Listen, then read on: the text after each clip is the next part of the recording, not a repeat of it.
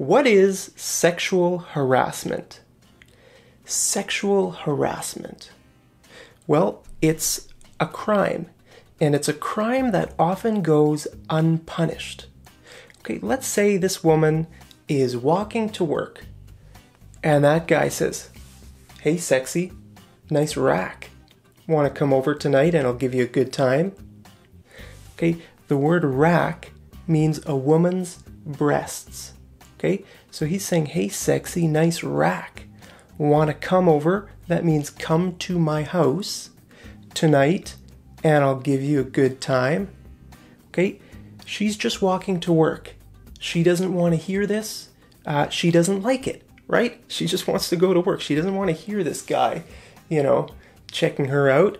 To check someone out means to look at them in a sexual way. Like, wow, nice rack or nice butt. Okay, that's called checking them out.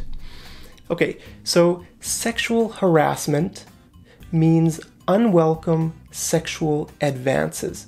Okay, the word advances means to move forward. Okay, you can advance verbally or physically. Now, this guy, he didn't touch her, right? But he advanced on her verbally. Okay, so it can be verbal or physical. Now, there's a very popular hashtag on the internet right now. It's hashtag #MeToo. So women post this on their social media accounts if they have been sexually harassed or sexually assaulted. Okay, this is really popular. It's gone viral. And what does it mean when something's gone viral? It means it's gotten really popular really fast. Okay, so thousands and thousands of women have posted this hashtag #MeToo. Okay, now what is harassment? What does this word mean? Well, it means unwanted verbal or physical treatment. Okay, now we often use this word with the ing ending, and that's because harassment is very often a continuous thing. Okay, it doesn't just happen once, it's like continual. Right? Look at this example. She keeps harassing me about my political views. I already told her I'm not going to vote, and she keeps telling me that it's my duty to vote. Okay, so this guy has a friend, and she keeps telling him he needs to vote. Hey, you need to vote. We live in a free country. It's your duty. It's a democracy. Okay, we live in a democracy. You're lucky to live here in this country, that you have the freedom of speech, you have the freedom of religion. It's your duty to vote. Brave men and women died so you can have this freedom. So it's your duty to vote.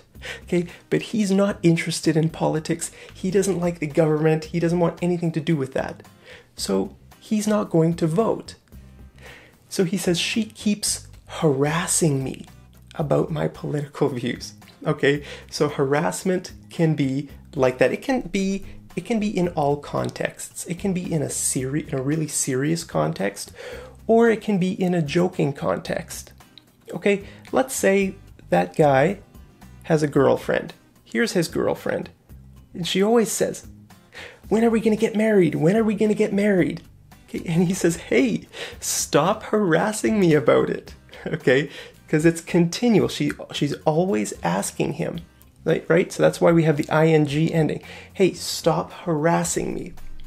Okay, so sexual harassment is unwelcome sexual advances. It can be verbal or physical. Now, sexual assault is physical violence, sexual violence against someone else, okay? It could be rape, groping, molesting someone, okay? Rape is when you force someone to have sex, okay? Now, groping, you probably don't know what this word means, okay? Groping means this. Okay, let's say you're riding on a bus and there's lots of people on the bus and you're standing there, hanging on to the handle, and someone reaches from behind and grabs your butt, okay? That would be groping. Okay, now molesting, That means sexual assault against children. Okay? Molestation is sexual assault against children. Now, there's a very bad practice called bachabazi in Pakistan and Afghanistan. It's where men molest boys. Okay, the word bacha means boy, and the word bazi means play. Okay, so they're just sort of playing with boys, but it's sexual and it's bad. Okay, but you know what? This happens in a lot of other countries too. It's not just Afghanistan and Pakistan. Molestation even happens here in Canada, unfortunately. Okay, so pedophilia means sexual attraction to children. Okay, so we could say the pedophile was given life imprisonment. Okay, that means he was sent to prison for life. Actually, life imprisonment often doesn't mean for a person's whole life. It could be like 20 years, or maybe they'll get out of jail even sooner. Okay, so it's not always for their whole life. Child pornography means pictures or videos of children involving sexual content.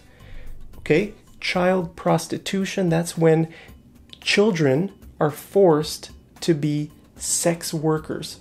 Okay, so that's really sad. And I want to know, should sexual crimes, what do you think? Should sexual crimes against children be punished more severely?